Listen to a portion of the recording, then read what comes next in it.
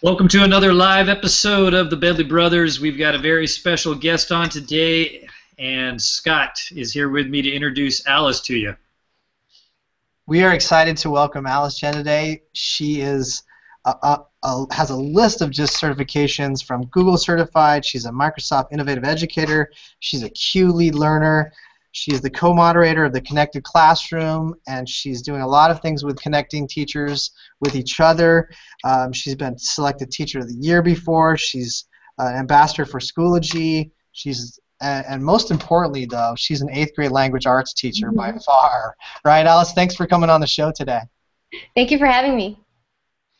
Hey, we're going to get into it right away. Just talk to us about Connected Classrooms. Okay, great. Connected Classrooms is a wonderful program that Google launched last fall. And now we're up to over 5,000 members. And the idea is to connect classrooms all around the world.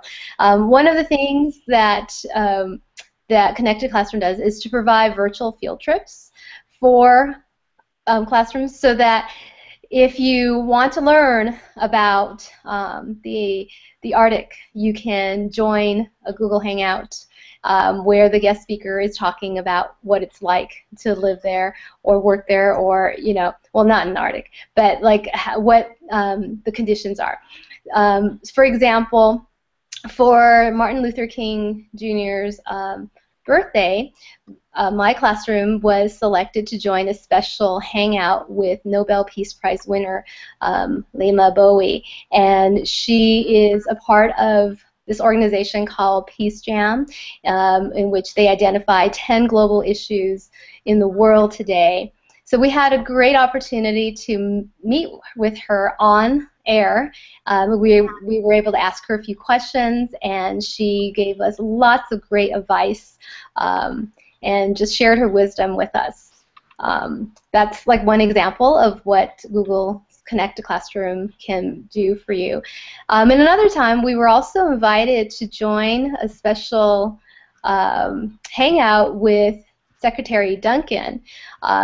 This aired right after President Obama's State of the Union address, and he wanted to connect with the community around the United States, and he had a lot of different activities going on that day or that week. And Secretary Duncan was part of this program they called Big Block of Cheese Day, in which he was, inviting different people to talk to him. So we had a preschool representative, and then my students were the middle school representative, and he also had 2 special high school students in the hangout, and along with him was the National Teacher of the Year. So my students got to actually present a question to Secretary Duncan, and that was truly amazing.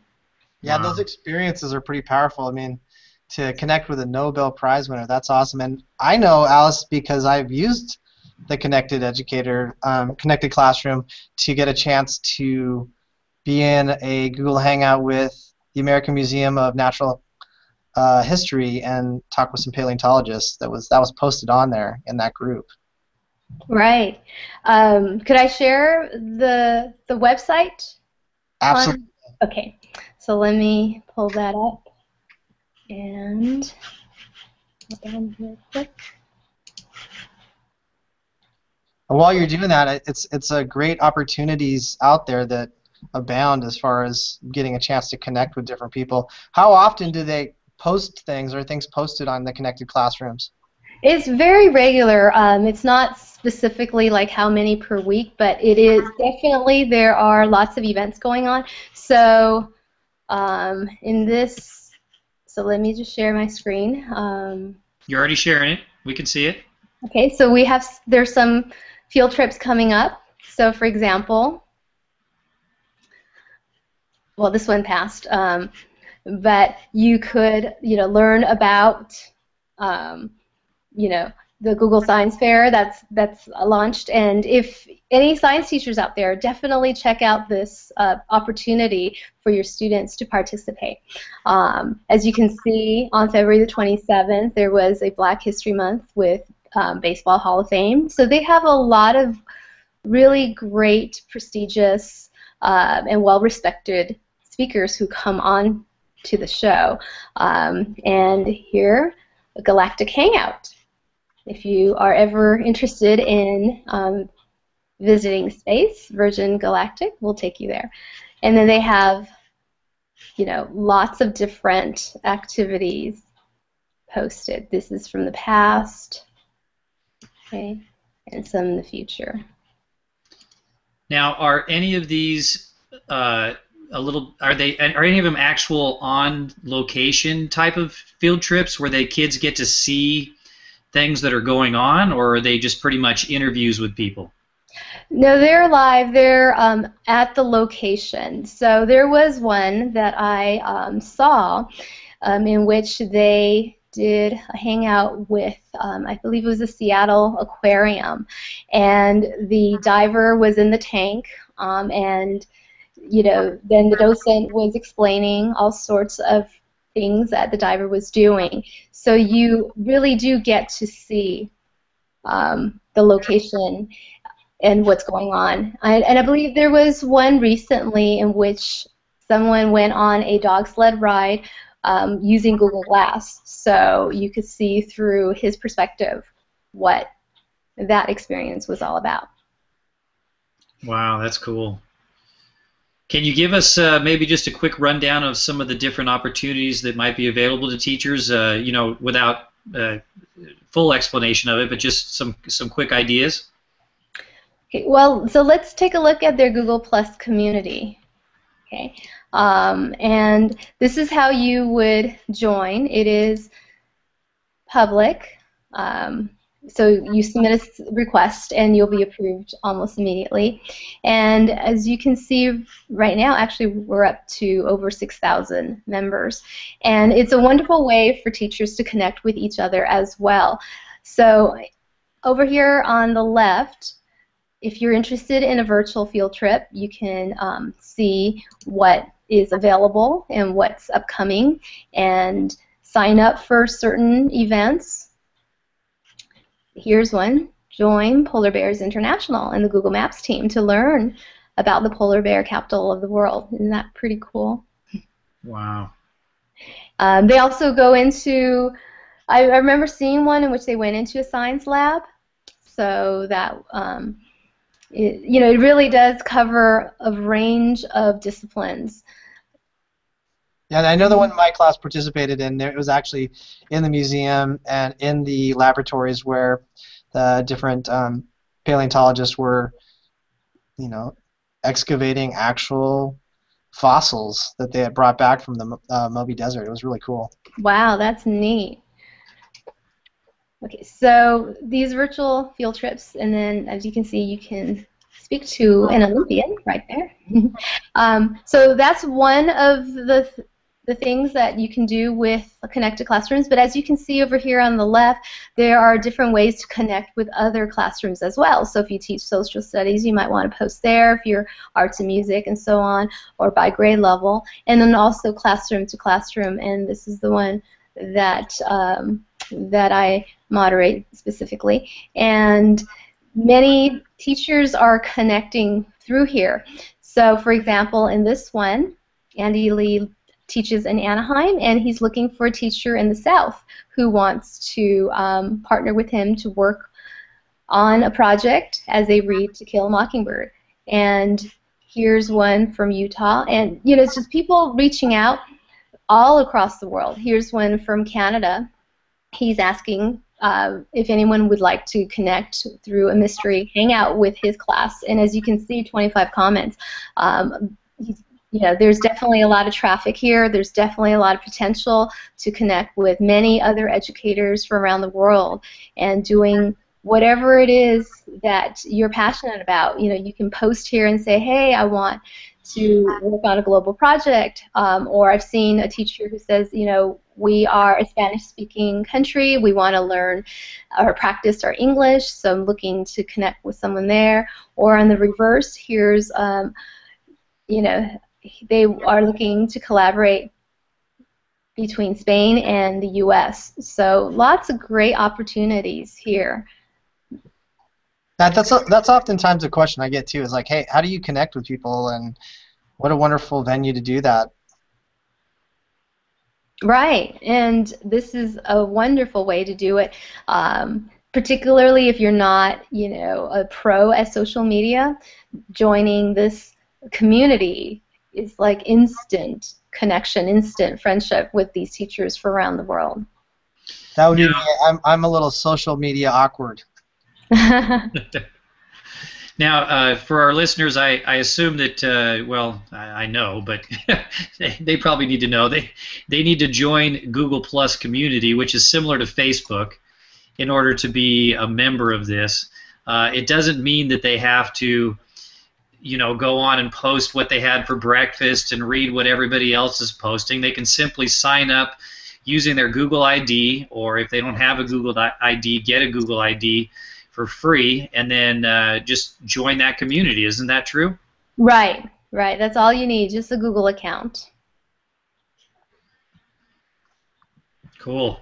All right. Hey, Alice, can you give us, just changing subjects here a little bit, what else is going on with Google? Is there anything new happening? You have any cool little tricks or fun things that you can share with our audience? Sure. Well, one Google script that I really enjoy using, and I know some people out there have discovered it as well, is Doctopus. And it is a script created by a Google certified teacher and Google Apps trainer, Andrew Stillman. He is highly respected in the Google certified teacher community, and a lot of people who use Google Apps really appreciate what he has created. So essentially, it is a way to issue assignments, files to your students. It could be a Google Doc, it could be a Google slide. So basically, you are able to manage all of this within a spreadsheet that you set up with student email. And as you issue it to your students, you have full control over the file because you are the owner of that file. It's a great way to manage all the paperwork, or electronic paperwork, so to speak, that you might generate in your digital classroom. So on a scale of 1 to 5, how techy do you have to be to use something like that? That's a good question. You definitely have to be comfortable with Google Forms and Google Spreadsheets. So I would say about a 3. If you have some experience with forms and spreadsheets, then it will not be very difficult at all. If you don't, you need to kind of learn it a little bit, but once you get the hang of it, it runs very well and very easily. Awesome. Hey, if we're just talking like EdTech, if you were to like create the ideal classroom, EdTech-wise, what do you want in that classroom? Oh my gosh. I asked that because I have a friend who's redesigning their school, and he's asked, some of us, like, what would you imagine that you could put in there? What would you imagine that room like? Right. Well, I hardly ever get to think about that because knowing the limitations of funds, but I would definitely love to have floor-to-ceiling windows so natural light can come in, lots of different types of tables, round tables or square tables, some lounging space and area, perhaps like a nice sofa or two, maybe a nice rug where students could, hang out, lay out, and read books or work on projects, in a very relaxed kind of manner. So, but definitely one-to-one devices, definitely great Wi-Fi, and great LCD projector. I'm going to add something to your vision. How about really good Bose speaker system? Oh yes, that would be wonderful too. And definitely some kind of mobile device where they can create multimedia too. Very cool. In addition to, like a Chromebook or a laptop, but something that lends itself to producing video and other types of multimedia. How about some big screen TVs mounted on the wall? That's nice too. Okay. Or block out the light, Tim. Come on, man. Oh, maybe they could be on the ceiling, like at the dentist office. I don't know. That would be cool. Kids are all laying on the floor looking up at the ceiling. So, all right. Well, Alice, thank you so much. It's been very informative. I'm just kind of glued, and you got my gears spinning here on all these things that you've been sharing with us and how I can use that in my classroom. So we totally appreciate your time and coming on the show. Hey, Alice, where can people connect with you really quickly? Sure. You can find me on Twitter. My handle is right there on my lower third at WonderTech.edu. Also, can find me on Google+. My shortener is, Alice Chen, WonderTech.edu. Unfortunately, I couldn't use just my name. Someone else already took it, so I had to add WonderTech.edu to it for my Google+. And also on my blog, wondertechedu.blogspot.com. Very cool. Hey, Tim, tip time, bro. Tip time. You want to go first? I'll go first. Okay. I got handed a beautiful gift from a friend up at EdCamp LA, JR, who connected with Amy and led me to Lucid Press. And it is like an online magazine brochure, just kind of like this really creative, awesome tool, and my kids are going to be using it to make e-magazines, and then they'll be able to publish them. So I'm pretty stoked. Thank you, JR and Amy. Cool. I'm going to give a non-tip today for the first time. And I'm sure I'm going to make somebody mad somewhere because I'm going to unrecommend something. I just loaded ClassFlow onto my iPad and had all my kids loaded onto their iPads and set up an account, put all my kids in. I just want to save people the time. Don't bother with it. It's a total pain. And maybe it's my filter at my school, but I would send out documents to my kids and then their iPads would go to sleep and they'd turn it back on and the document's gone. So I'm constantly going to my computer to send out stuff to the kids, and I've just found that there's better apps for getting, digitally sending stuff to kids' devices than using ClassFlow. So I'm sure that we're probably friends with somebody that designed that app, or maybe Alice, I don't know, but I'm definitely not recommending it. So I want to save people the trouble that I just went through and spending hours of time to get ready with that and have it just be a total flop. Anyway, that's my tip. Don't use that. Alice, do you have one that works well? Not off the top of my head, no. How about Apollo, Tim? Try Apollo out. John Samuelson, contact him. He's got some good stuff. There we go. There we go. All right. Well, thanks again for being on the show, and we appreciate everybody watching us today. Hopefully you got some ideas for your classroom. Hey, thanks, Mom and Dad. Thanks for watching, Mom and Dad. Thank you.